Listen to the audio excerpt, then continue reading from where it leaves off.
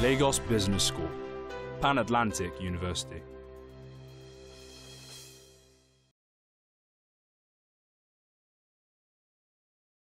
I'm the Alumni Relations Director for the school.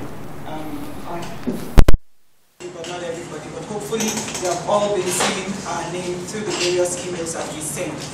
Again, apologies for starting late, but we will definitely still finish at 11. So I'll let Deepankar take it now. Thank you. Welcome. So we're going to talk about how businesses can be scaled using technology.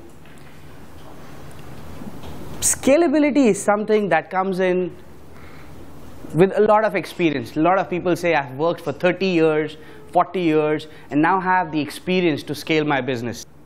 And suddenly we talk about businesses who are 2 years old, 3 years old, and they are talking about way more valuation, way more turnover than those businesses for the last 2-3 decades have been doing. What's this? Why is this? What's right and what's wrong? So I would like to put in some of the inputs from our team that we put together. Most of the things I'm sure you know already, but we will try and run through it in an organized format, and I'll be happy to take your questions after this. Nothing is new here in this presentation. Most of the things you would have come across. Let's go ahead. I would start by talking about Moore's Law. Moore's Law spoke about how technology is going to make a differentiation in each one's life. How small things, home computers, digital wristwatches, automatic cars, and various other portable devices. Each, most of the guys when they were entering, they had their iPads with them, they had their tablets with them, their phones. Phones, I emphasize, not phone, are very important to them. Their digital cars, people have technology in their cars. Everywhere, people are trying to go closer to technology to make things simplified. Moore's Law says, he said it that in every 2 years, the complexity or the strength of technology, number of transistors on each chip will double. What that means is your Nokia, your Motorola phones became your Nokia phones, became your Samsung and Apple phones. Same device, lesser in size, with way more capabilities. And that's still going on. People are still talking about, let's disrupt this and let's disrupt that. How has entrepreneurship changed over this period? Entrepreneurs have always had the zeal, whether it is today or 5 decades back, always had the zeal and enthusiasm to prove themselves, to make the impact on the world. But use of technology has taken the handicap away from various people. The handicap of location, the handicap of capital, the handicap of various things. So let's just try and compare how it was and how it is. You needed days, even months to start a business. Is that the same scenario today? It has changed, drastically there. Domain knowledge was something that was passed within the family. I am a tailor, proudly, and my son is going to be the best tailor. Because what happened was, the father used to teach the son, and so on. But people didn't transfer domain knowledge. And tailoring is just an example. But I'm saying that's how businesses were. That's how associations were managed. But today, domain knowledge is your children can know more about a particular domain if they are focused. And if they focused, they look at the content available on the net and try to gain the knowledge. They might not get exactly the practical experience that you have got or your elders have, but they will get exposure to great amount of content which can enable them to achieve much more. Businesses were expensive to start. Major reason being that making a mistake, every startup, every new business idea knows there is a percentage of success and a percentage of failure. But today what has happened is your initial capital requirements have gone down drastically. So if you wanted to have a retail business of books yesterday, or if you wanted to have a retail business of cakes and bakery yesterday, first thing you would do is, which is the right location? Ikoi, VI, Ikeja, Surulere, and you look for a place which already has footfall. And you know what you'll find out? The landlord is a pompous guy who says 3 years rent in advance, some couple of million down from your pocket, and you've already invested. And that money, where is it coming from? It's coming from partially from you, partially from the banks, and you're paying 15 to 22% rate of interest on that. How is that easy? That means on day one of your business, you've already got a negative of 15% on the capital that you've picked up, just because you needed a place to try. And you don't even know whether the type of cakes, type of product that you're offering has the right product and customer match, because you never had the chance to experiment. To experiment, you needed a store. But things have changed. Today, when the newer generation is trying options, what they do is they do something called as beta testing. They do something called as pilot. And they are very aggressive about it. Oh, my product has found the right customer match. And they do it through online, through various channels, through research, through A/B testing. They try and reach their market audience before they invest any significant amount into the business. And I would suggest that each one of us, whether traditional, whether digital, any form of business we are in, we should try and take this practice, because this gives us the flexibility to maneuver, flexibility to change, flexibility to adapt to the requirements of the customers. Do we all agree? Expensive to run the business then, and less expensive to run the business now. I think I've covered that. Majorly about the fixed investments, warehouse cost, rental cost, but along with that, you couldn't get the maximum amount of productivity. 15 years back, less number of companies were using ERP solutions, CRM softwares, manpower solutions, but almost all companies today, medium scale and above, have the right technology to manage their efficiency. Performance management systems to track who is doing what, how are they doing, what should be the growth like. It sounds like too many systems required to achieve a particular outcome, too many softwares, and then instead of taking the warehouse, we might end up investing the same amount of money in softwares. But with the help of cloud technology, these softwares have become very, very economical. Most of these softwares I'm talking about can range between $20 to $50 a month. And you can use it for 5 months, 6 months. You don't have to buy for 2 years and 5 years and so on.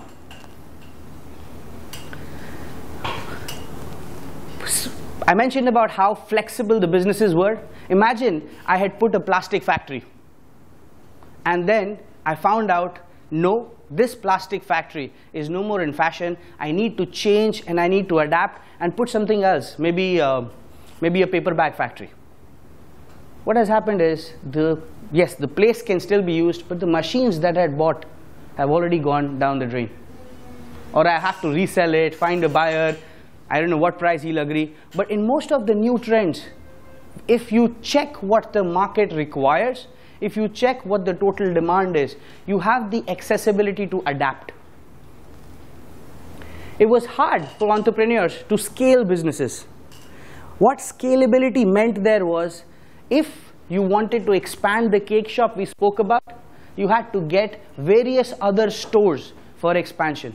You had to invest in stock. Let's take an example of a furniture store. Furniture store, I have one in Ikoyi. I want to expand, I want to get one in Ikeja. I want to expand, I want to get one in Abuja, and then one in Rivers, Port Harcourt, right? But what all these 4 stores means is incremental rental, incremental stock, increased people, and so on. And obviously the warehousing. I can't keep all my stock in the showroom. This is not a very scalable model. What's a more scalable model? How many of us have heard of IKEA? Anyone? What IKEA did was, smart guys, studied the market. They said, when you buy a furniture, what is it that you are paying for? If it is 100 naira furniture, 30 naira is the cost of the furniture. 70 naira is cost of maintaining the showroom. Does it really matter where you bought the furniture from? Whether the AC in that showroom was chilling well or not? Whether the lady in the showroom was dressed well or not? At the end of the day, it is the same furniture which is going to come to your house and last for whatever duration you want it to last. They said, if we disrupt this solution, the way to go is take this 70% cost off it. Interesting. How will you do it? Anyone who knows how we can do it? Or how they did it? They said, no, we will not have a showroom in Ikoyi or in Ikeja. We will have a showroom in Ikorodu. People laughed at them and said, are you crazy? Great furniture. Who will go to Ikorodu to pick up furniture? Why? What's the problem? Why wouldn't people go to Ikorodu? It's a good drive. People will go to Ikorodu. They said, no, bringing the furniture back. Bringing a dining table in a bus, in a truck, back to Ikoyi or Ikeja. You will still charge me the same amount of money in transportation. To this, they said, we will break this. All the furniture which IKEA sells today is modular furniture. It's do-it-yourself furniture. And what they have done is, it is the fastest growing furniture company in the world. What they have done is, they have started offering much more affordable furniture to people. In a category like furniture, there is no technology. It's not a Microsoft or a Google. Most of the examples that I'll talk about today will not be from technology companies. Will be from companies that work in brick and mortar industries. Access to market wasn't as easy. Expansion for a retail business was wait for the customers to knock on your door. I don't have footfall. Market is not moving. People are not coming. Economy is bad. If people are not coming, why can't you go to the people? How can I carry my store and go to the people? You can't carry your store, but you can take your portfolio into everyone's house. I think everyone knows about e-commerce, and I don't have to talk about it. That has changed the perception. People make their decisions and then purchase. Access to talent was limited by geography. So if you wanted somebody to teach you how modular furniture could be made, you would look at the talent that was available within Lagos, not even from Abuja, because transporting talent from Abuja to Lagos would be additional cost. But with the help of technology today, what has happened is the complete pool of talent worldwide is available to you. Skype calls. I think this is part of everyone's lingo today. The only thing is we are not aggressive enough. We don't take enough initiative to go to somebody on a LinkedIn or in a conference that, can you teach me this? Can you talk to me about this? I would like to learn more on this. What's the harm? Trust me, for all those who have young kids, there will be various points in time going ahead when you will have to tell your kid, can you teach me this? And there is no ego there. There is no ego there. A bigger business should learn from smaller businesses. And that's the way evolution is taking place. Do we all agree with that? Yes. There's no ego there, right? Yes, great. So easy in reaching businesses they want and more choices than ever. With technology, we have made this a possibility. Let's move ahead on that. So let's do a reality check. We all know this. Like I mentioned, it's all known that technology can be used. Majority of the times, when I speak to people, they say, you don't know Deepankar, we are in Africa. And we use this term so loosely as if Africa has no technology. Africa doesn't have access to internet. I mean, you'll be surprised, 90 million people access internet in our country. But we have transformed, we have changed our lifestyles. Don't you think your business needs to change according to that? Here is an example of a small company. Small company by two ladies which was started. Everyone spoke about doing business in Nigeria. I mean, you all know about the rankings, right? Global rankings of ease of doing business in Nigeria. We rank, I think, in one of the last countries in the world. Why? Registration of company is difficult. Accounting is difficult. Access to power is difficult. But no one takes a step and says, this is what I'm going to do about it. These fine ladies said, okay, we will try and help people out. They have set up a process wherein you want to get your legal stuff or your company registration done, you talk about these format with them and they will on their website, they will help you register your organization in a much faster manner. So it is a business, brick and mortar business which was there. Consultancy, we normally call these consultants, can you help me register the company? But they made it digital. It's not innovation, but it is just a slight use of technology. It's not discovering the new or making the new iPod. It's just a slight change in which changes the way your business interacts with its customers. How easy entrepreneurship has really become. Let's take example of these two guys. You will tell me who these two broke guys are, who I'm talking about. These two broke guys sat in Silicon Valley and spoke about, sorry?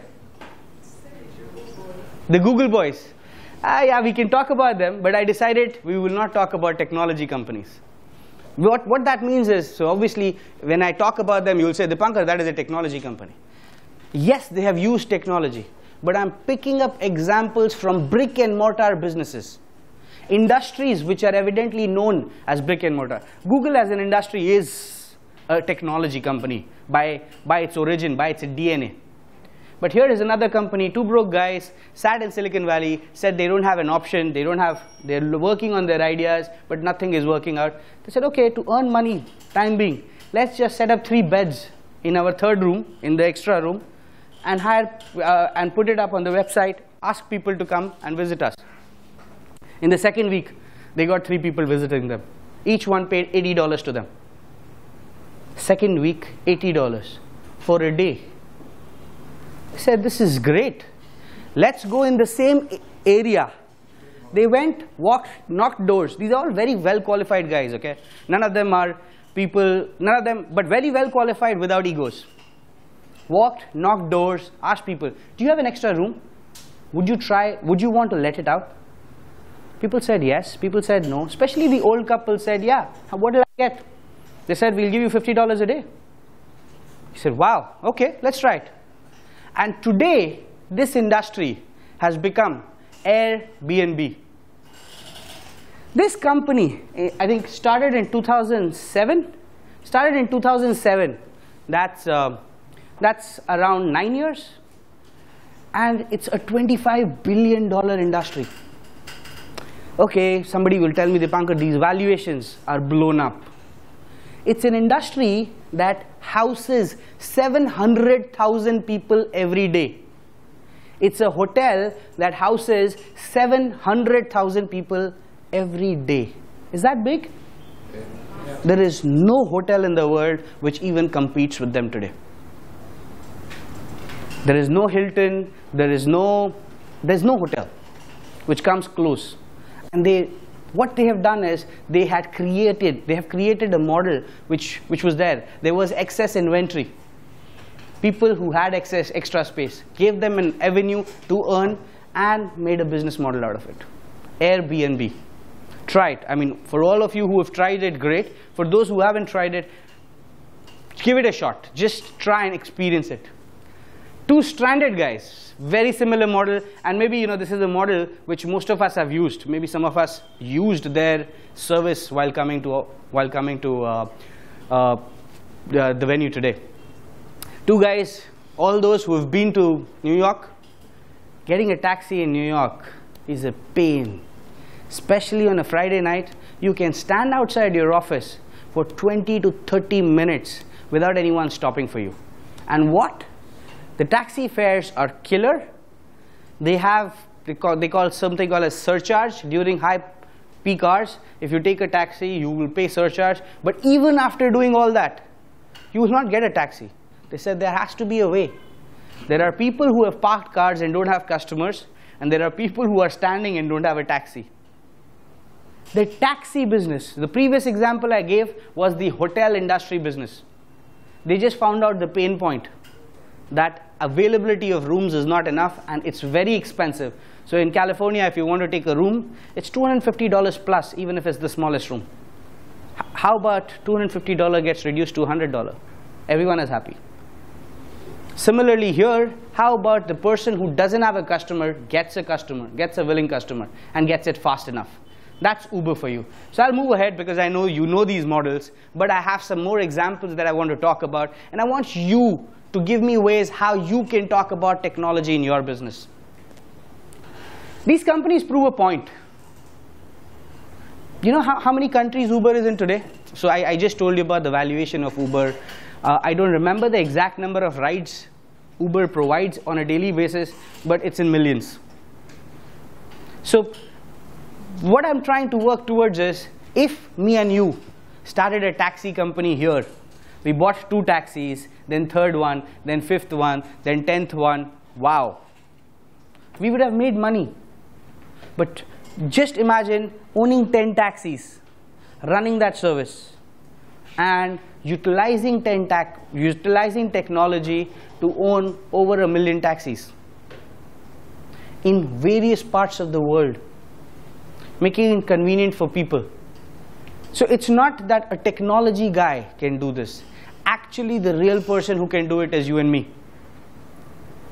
I am from the FMCG industry, worked with small and medium scale businesses, and the worst part was, if you want to find a business, you can't. But I'll come to that, you know.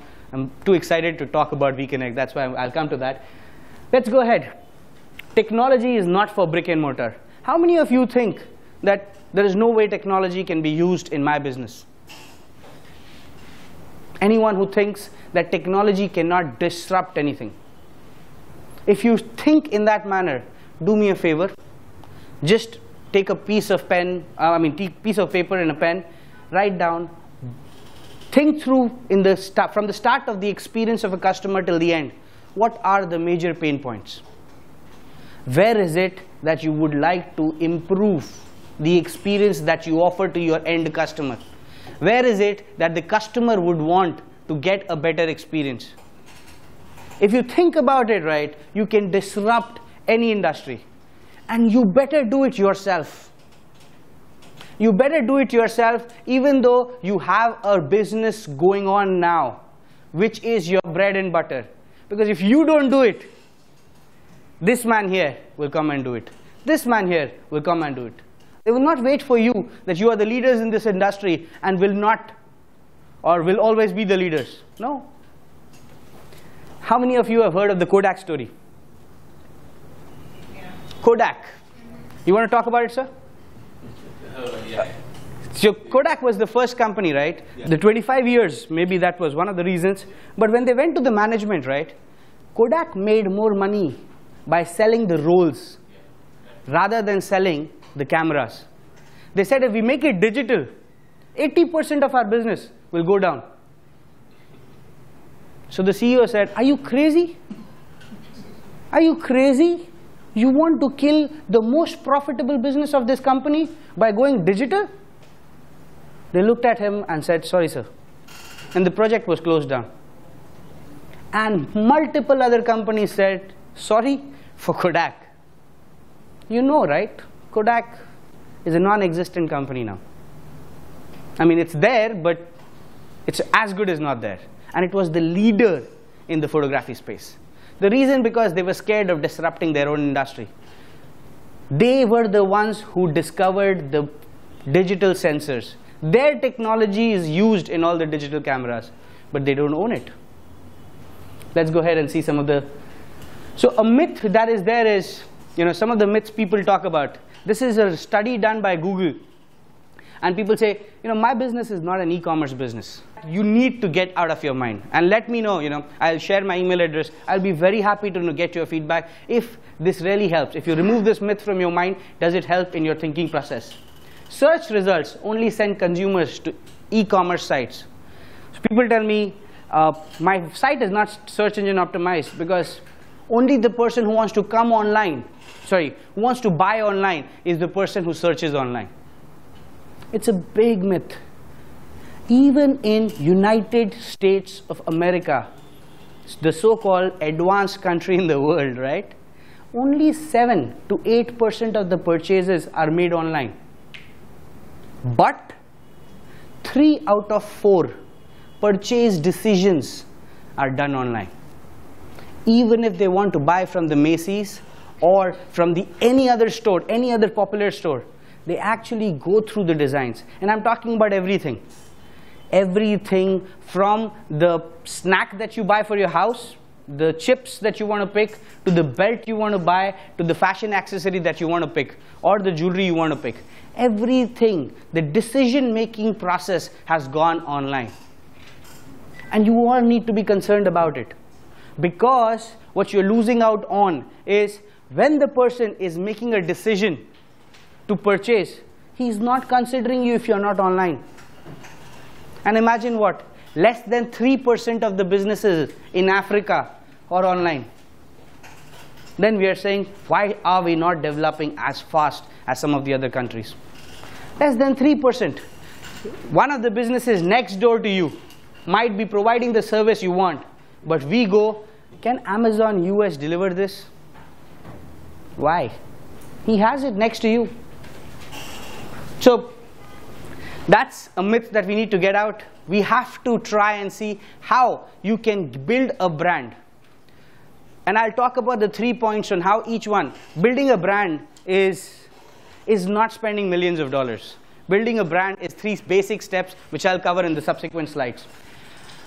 Once in store, start looking at their smartphones. The retailer loses their attention. So,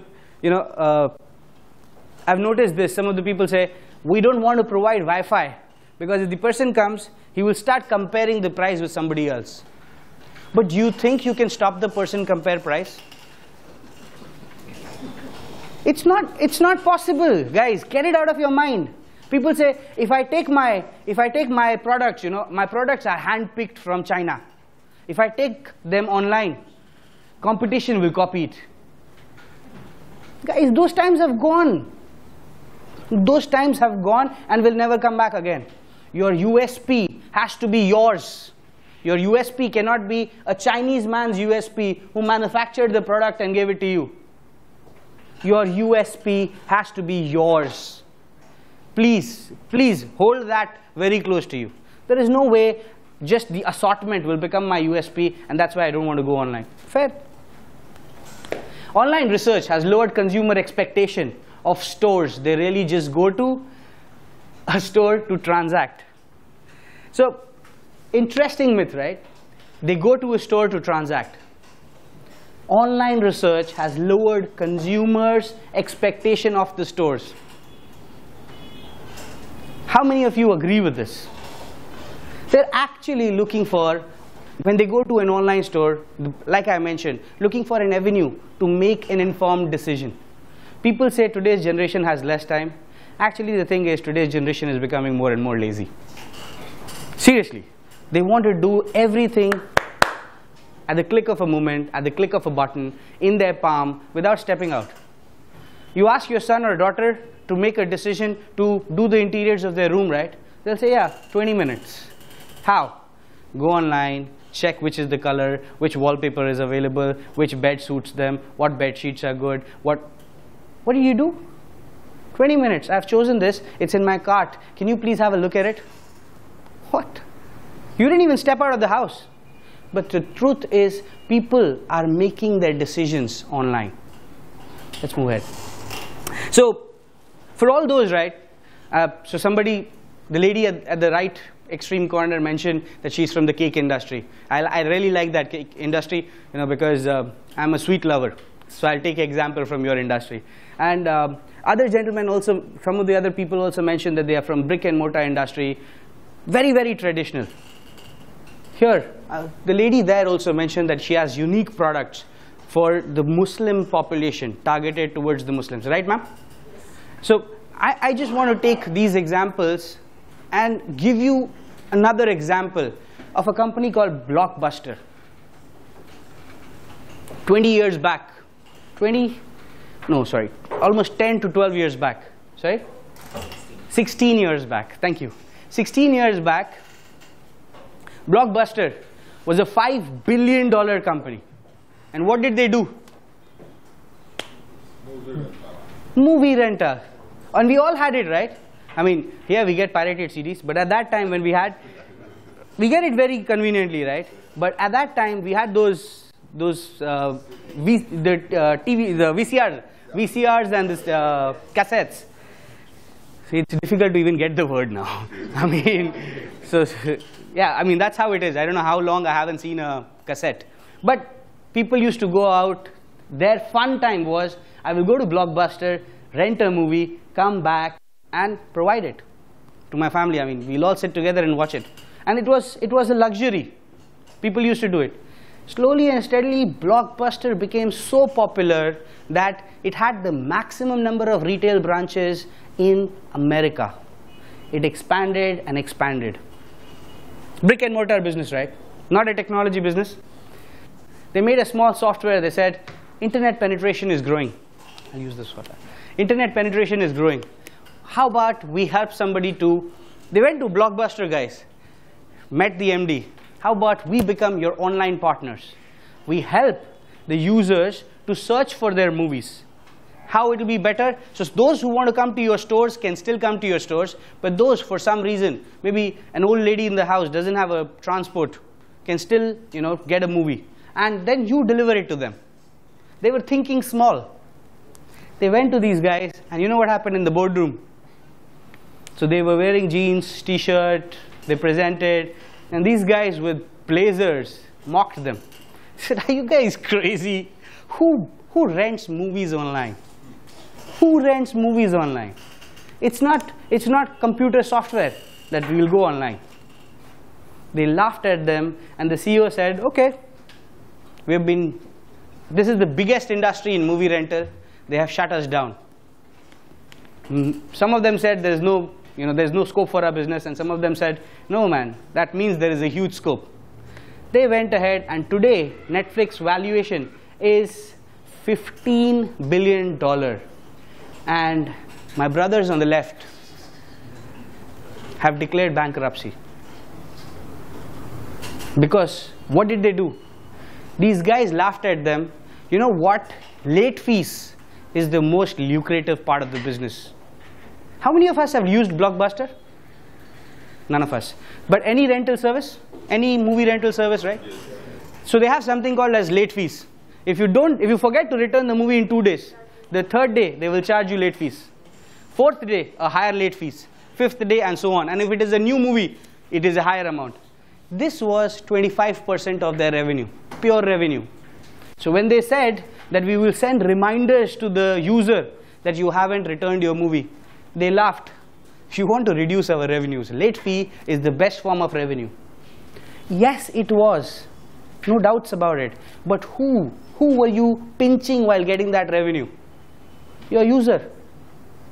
So when they got an option where there was no late fee, what did they do? And the switch was like this, guys. We're not talking about a company which is 20 years old. We're talking about a company which was 15 years old. $5 billion of hard-earned cash valuation, bankruptcy. Technology, same business model. $15 billion. That's a lot of money, right? So, another example is BDCs. Each one of us, have some use of foreign exchange. Everyone requires dollars, and we know what the situation of dollars is, right?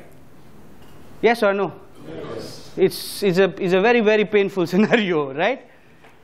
Here is a company from London called TransferWise. They said these bankers, my brother here is a banker, right? Ex-banker. These bankers, they make shitload of money. For what? Because I give them pounds and I want naira from them.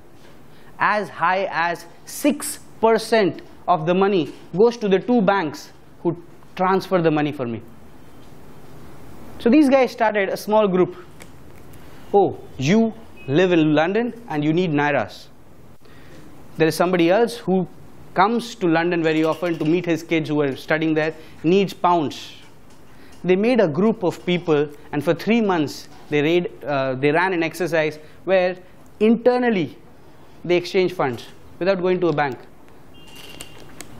And that's when they started TransferWise.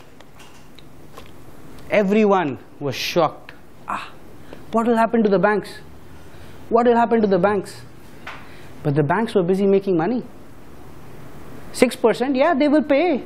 If they have to travel abroad, they will pay. Or they have to pay. They are rich. They have the money. And people have started moving to TransferWise. So all those who haven't tried TransferWise, give it a shot. I don't have shares there. I have no investment there. I'm just telling you because it's an experience to have. For your kids who are abroad, tell them about it. It charges you an insignificant amount compared to what the bank charges you for exchange. And it's a trustworthy form of transfer. So if somebody from London is going to India and needs rupees, and somebody from India is going to London, needs pounds, they just connect these two guys. It's a complex mechanism. They had to invest a lot of money. They've invested close to $60 million to reach a global scale. And they're only in I think 16 or 20 countries. I don't remember. But I'm saying this is a 3-4-year-old company. Maybe 5. Somewhere there. But they're doing already $1 billion of transaction. That's big, right? Just small pain point. The transfer fee is very high. So please, don't forget. I mean, at the end of the presentation, I'm still going to repeat this, but I want to emphasize. 10 minutes more. I'm going to emphasize that you need to help me for yourself, not share with me, the pain points of your customer experience. Let's go ahead. So what has technology done is the big versus the fast. We've all heard about elephant being the big. We've all heard about, oh, that's a shoe, but I was going to talk about a tiger or a leopard, right? So we've all heard about speed is very, very important. And in today's world, when things are changing fast, you have to try and make your business more flexible and fast. This will really help you give the speed that is required to transform your business. Now, in the next 5-7 minutes, I'll give you a picture of what we are trying to do. We started this business 5 years back. I met with an accident on Ibadan Expressway. A lot of people came. Me and my friend, I used to work with a company called Indomie. A lot of people came to help us out. But you know what they helped? How did it happen? I've just met an accident, right? How it happened is not going to help anyone. Neither the guy who was on the other side nor me. What we need is, can you tell us where the nearest hospital is? What we need is, can you tell us where blood bank is? I think the friend who was there in the car, his blood group was a negative, which was difficult to find. So he said, can we get the blood? And he was bleeding. I was still okay. So none of the people on that road told us where the nearest hospital was. And the best option we had was to come back and go to an hospital in Lagos. Why? Then I sat and I said, let me search. I searched for hospitals, blood banks, and restaurants. This is 2008. And you'll be surprised. I got everything in Lagos. I had hospitals in Lagos. I had blood banks in Lagos. But that Lagos was not in Nigeria. There's another place, Lagos, called Lagos in Portugal. You know what's the population of that place? 30,000 people. And they have everything online. Almost 18 million people. If you don't have any business online, wow. So that's where I left my job and we started VConnect. The objective of VConnect was to connect buyers and sellers. You want to look for a business, here you go. In the last 5 years, we've gathered a little more than 1.2 million businesses. We have millions of users who come on our platform on a daily basis, on a monthly basis, inquire about the information they need, and go. But in the last 5 years, what I heard, what I understood is what a small business really wants. And I'm going to share that with you. And maybe most of your businesses will be big, but maybe you can share it with your colleagues, your friends. 3 things which forms the essence of brand building for a small business. Point number 1, highlight your unique selling proposition. It's not a Me Too strategy, guys. Highlight your unique. Every business is different from another. Be very clear, practice it. In one line, you should be able to highlight your unique selling proposition. Point number 2, you should be different. Person should be able to build a reputation about you. So if I have 20 car shops. I want to buy a Tucumbo Mercedes. I have 20 car shops I can go to. But nobody tells me that this one is a trusted car. You know what will happen? My decision to purchase will be delayed. I might end up, even after having 20 car shops near my house, I might end up importing my car from US on my own. Waste, right? I'm not a car importer. But because I don't know which is a trusted vendor, try and build your reputation. The second point for me is try and build your reputation. Your reputation is key.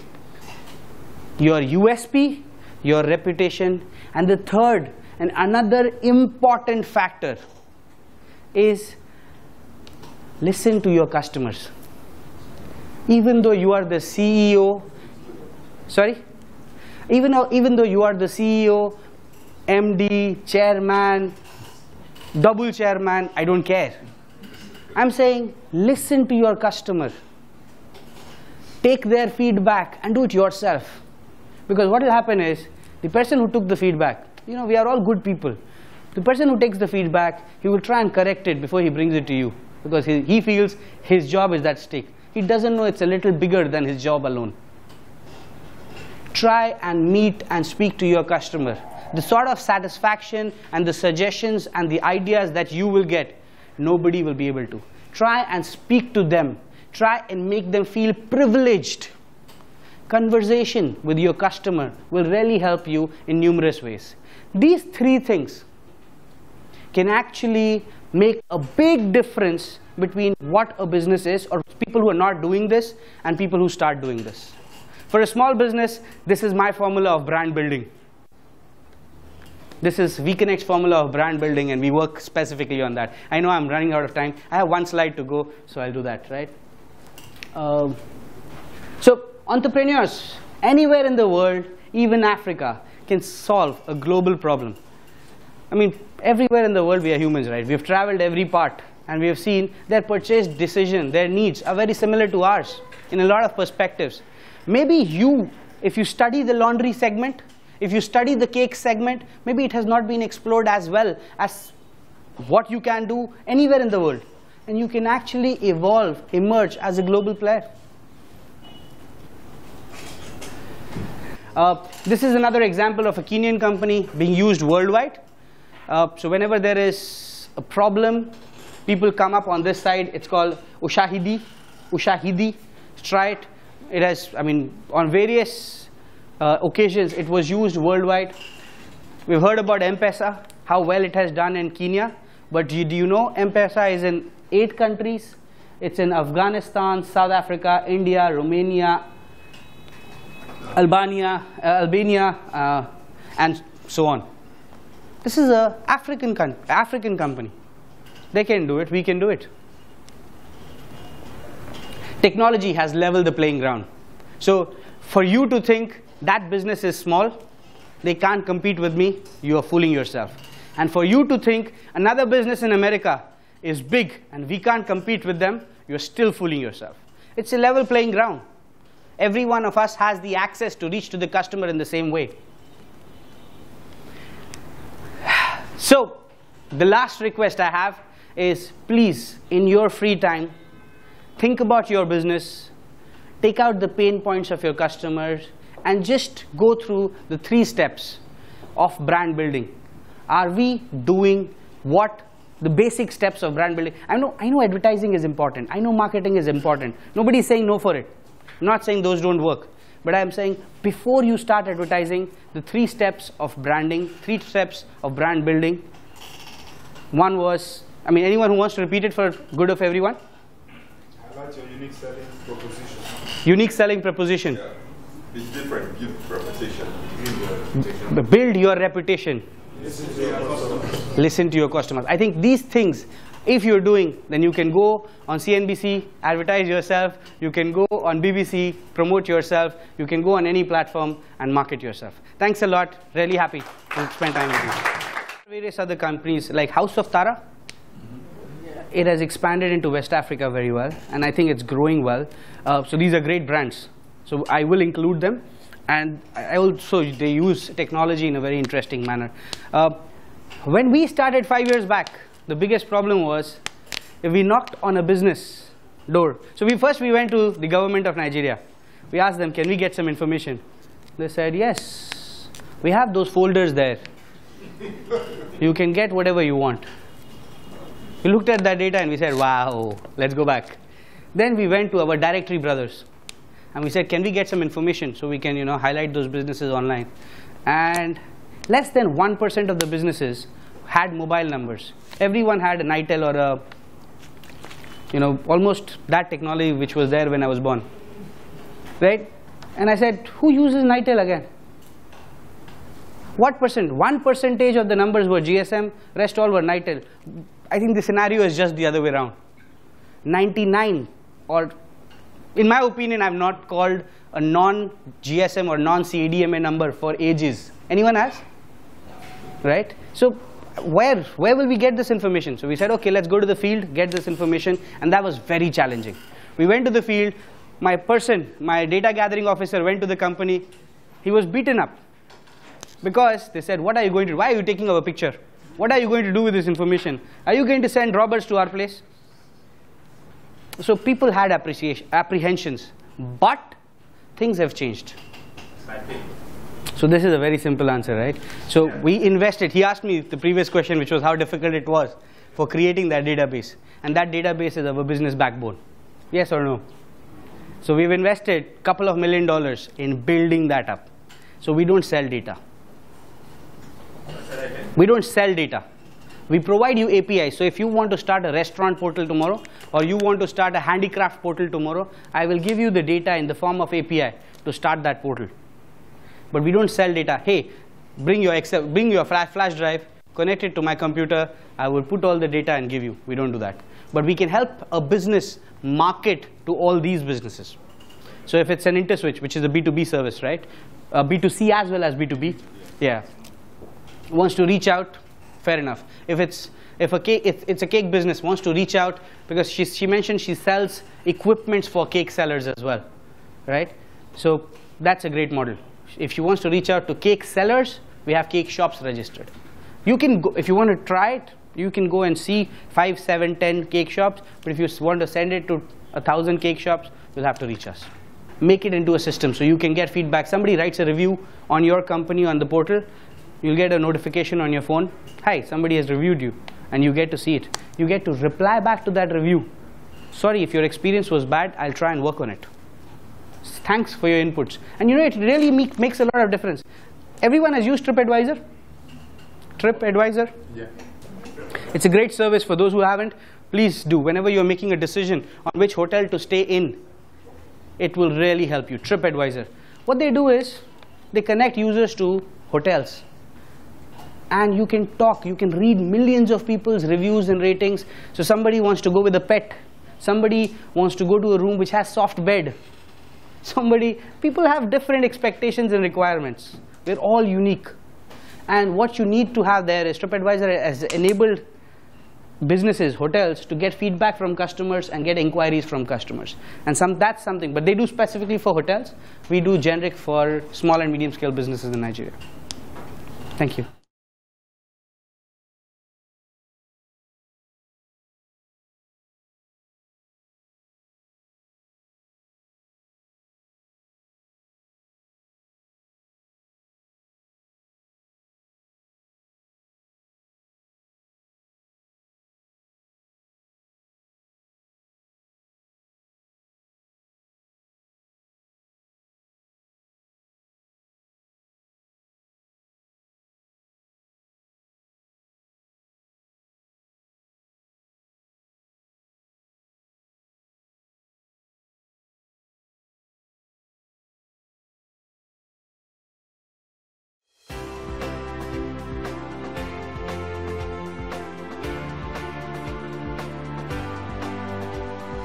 Lagos Business School, Pan Atlantic University.